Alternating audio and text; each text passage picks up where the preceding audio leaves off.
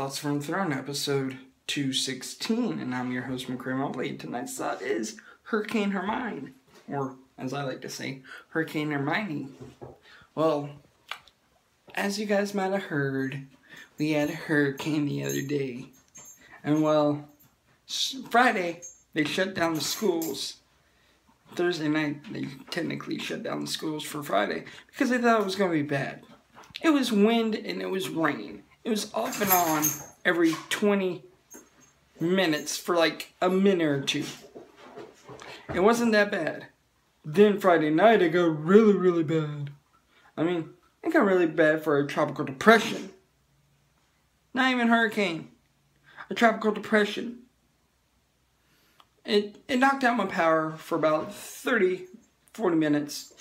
Me and McKinney, we were sitting here for like 10, 15 of them. Then went over to his house because his family was out of town.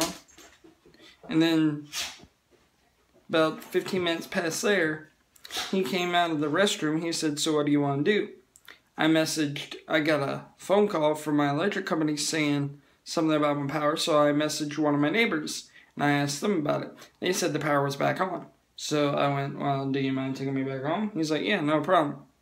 So that's what we did. He took me back home. But yeah, so a few branches came down, not a lot of damage, nobody died that I've heard of, so hurricane? So yeah, there was all that worrying for nothing. And schools got closed down for no reason. But yeah, that's just my thought. So I'll see you tomorrow for another Thoughts from